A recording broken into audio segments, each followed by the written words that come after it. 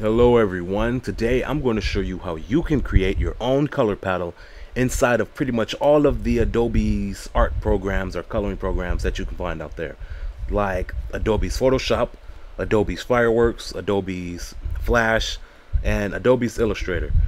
For reference today, I'm going to be using Adobe's Illustrator, but you can use the same method in all of the other programs. It's no different. So don't worry, you can notice the same similarities in this program and in Adobe's Photoshop as well. So there's two different methods of creating a color palette. One method is to get colors that you want. So let's pick a color. I'm going to pick red, and you can lay blocks down if you want, or circles. I recommend circles or something.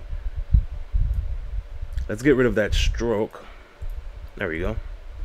And you can keep on going. Pick your colors. And some people might wonder, why would you want a color palette? Well, there's a few reasons why you would want a color palette. One reason you can use a color palette for characters inside of anime, cartoons, or anything that you're drawing. So you don't have to keep hunting down their colors all the time, over and over and over. So you can have, their t-shirt color right here, their pants, their hair, whatever and whatnot. So yeah, that's pretty much why you would want a color palette. So I'm just picking my random colors here. You would want to pick colors that you need or want, and you can name these if you want, so you won't forget. But I'm sure you probably won't forget the colors that you're using, since you're using them for whatever purpose. So yeah, so let's say this is my color palette for a certain character. I have colors that I like right here, and I want to save them for later.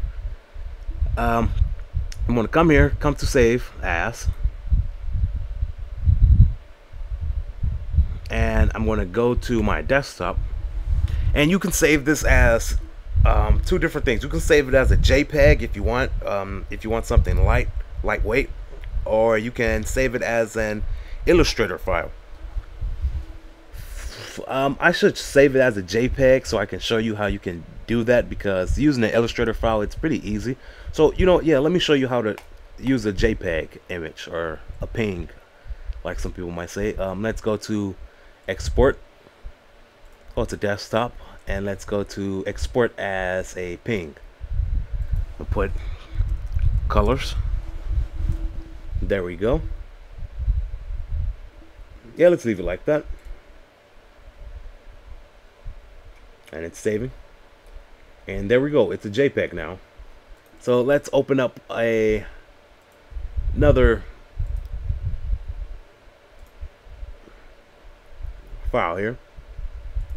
So I'm going to close my color palette that I just previously made. Now I don't want to save it, so I got a new one up. And now let's import this JPEG.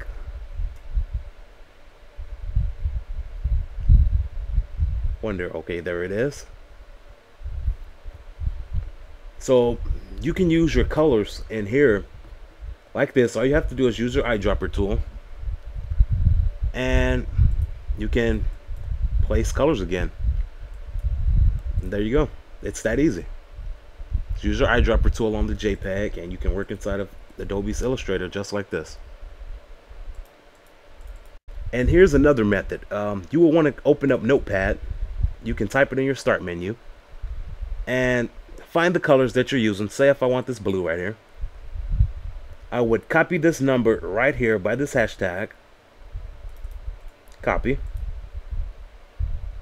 cancel, open up Notepad, paste the number in there, and we can name this something like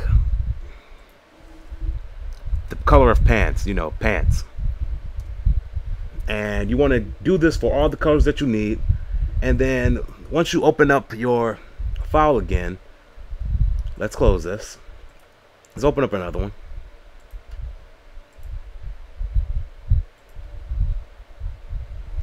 And I want that color again, so I'm going to open this, and you see it has these letters, as some people like to call it. Copy this, come back, paste it, And there you go, you have your color.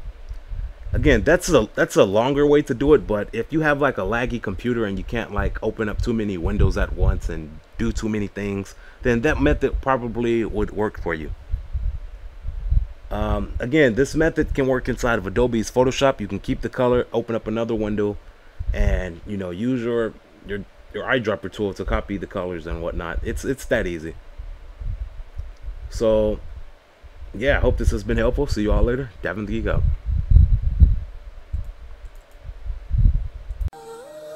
Davin the Geek, land of tunes, art, tech, and tutorials. Please support and follow me on twitter.com.